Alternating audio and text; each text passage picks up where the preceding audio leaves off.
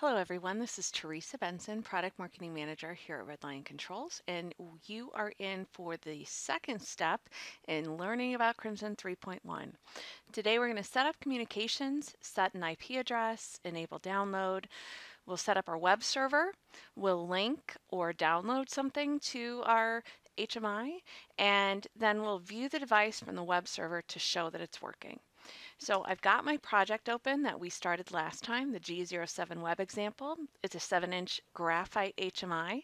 And the first thing that we're going to do is set an IP address. So on the navigation pane, I click on Communications, choose Network, and instead of having the network choose an IP address for me, I want to assign a specific IP address to this HMI. Some companies, what they'll have you do is initially choose to have it configured by DHCP, and then once you get an IP address, have that change to manual configuration and assign it the IP address that the network gave you. So it's all in how your company handles IP address distribution. In my case, I want it to be 192.168.120. I'm going to also go ahead and give it a zero config name. Zero config is a handy feature when you're first working with our products and you're programming and testing things out from a user experience perspective. You can give it a local name, and then that name can be used in a web browser so that you can navigate straight to the device with very little additional setup. So I'm going to call this web example, and we're going to see this web example HMI over the next several Crimson 3.1 tutorials, and you'll see where that comes into play in a few different areas. The next thing I need to do is tell Crimson, if I'm on a network, where do I want it to find the information, find the IP address to use when downloading new databases? So I'm going to choose Auto Ethernet 1, which is that IP address we set up to begin with. You can pick the local name. You can also pick to have a completely different remote address if that's how your IT department sets things up. And so that's really it in terms of setting up communication. We've assigned it the IP address 192.168.1.20. All right. I am going to go ahead and send that IP address down to my HMI. So the way I do it the very first time is I'm going to do it over USB. So on this link menu, I'm going to choose Options. I'm going to choose USB and click OK. All right. Now I'm ready to update or send the database. Update is the program will look for any differences between what's here and what's on your HMI.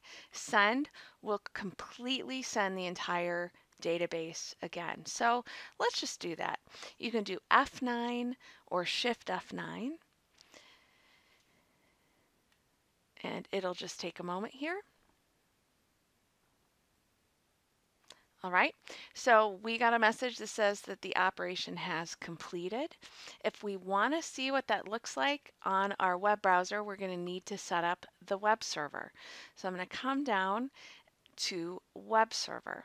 All right, so web server is enabled by default. For the purposes of our videos, I'm going to change this to TCP HTTP. And in future episodes, I want to interact with this. So I'm going to go ahead and go to Features, Remote Control, Enabled. That way, if I have data entry, I can click on it from a web browser and do data entry that you'll see on the screen. And so I'm going to go ahead and enable that, and I'll update it this time. Again, you can hit F9 and it'll accomplish the same thing. I am downloading via USB. We can switch it over to TCP, which I'll do in a moment, but let's go ahead and have this go. Now, if I open up a browser window and I type 192.168.1.20, that's the web address, or the IP address, I'm sorry, that we gave our HMI. We can see the welcome screen. To change that welcome screen, we can come in here to the web server and I can say, hello, and if I send that down to my HMI. When I come back to the browser and refresh, now we have something updated. In the last episode, we dragged tag 1 onto our HMI screen, and so we can see that tag 1 right here. All right. Well, that's it for this episode. Look for working with data tags in our next episode.